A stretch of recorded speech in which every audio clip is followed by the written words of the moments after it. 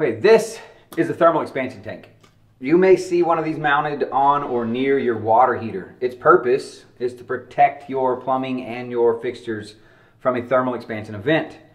Thermal expansion events happen because your home may be on a closed loop system because of a pressure regulating valve. If your city offers too high of a water pressure above 80 psi, this is going to be required. There may be check valves on a recirc system or even check valves on your city meter. These things will not let water out of your house. Water comes in, it doesn't go out. When water is heated inside your water heater, that 50 gallons thermally expands to about 52 gallons.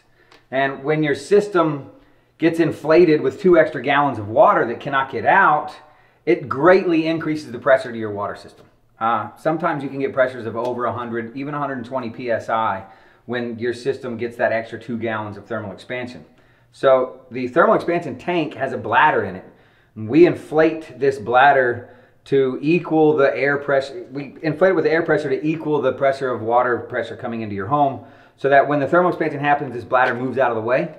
It absorbs the extra volume and the pressure to your pipes and fixtures remain the same. We can check and inflate your thermal expansion tank through this Schrader valve at the top. It's similar to a tire pressure gauge or pressure insert. So if you want to check your thermal expansion tank, the manufacturer recommends you check that monthly, and they typically last 5 to 7 years. You're probably going to want to get it replaced then. But you can put a tire pressure gauge on here. So you turn the water supply off to your water heater, open a faucet to drain the excess pressure off of that system, and then put a tire pressure gauge here to check the pressure on that thermal expansion tank. Before you address any inspections other than visual on your water heater, look at these threads. Sometimes there's brass devices screwed to it, sometimes it's copper, sometimes it's stainless steel. Dissimilar metals can cause issues with thermal expansion tanks, and they can get corroded and rusted quite badly here. If you see rust or corrosion or evidence that there's a leak on your thermal expansion tank, do not mess with it. If the bladder has failed and it's full of water, it could weigh more than 18 pounds, and tampering with it could cause that rusted, corroded fitting to break. If that happens, you're going to have quite the leak on your hands, and you'll need to know how to turn your water off very quickly. But if those threads look healthy and everything looks good, you can take your thermal expansion tank and tap on the top.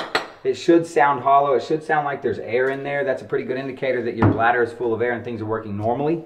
If your thermal expansion tank is sloshing with a lot of water in it, or it sounds like it's full of water, that bladder has failed and it probably needs to be replaced. Legacy Plumbing uses stainless steel thermal expansion tanks, but you will see a variety of galvanized and normal steel ones out there, so keep an eye out for that corrosion on those fittings. Hi, I'm Theron Young, president of Legacy Plumbing. I hope you liked the video that we made for you.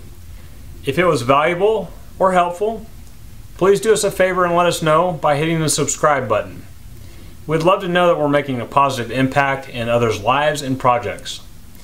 If you didn't see what you were looking for here, check out our other great resources on our website. It may be just what you need to get your project started right.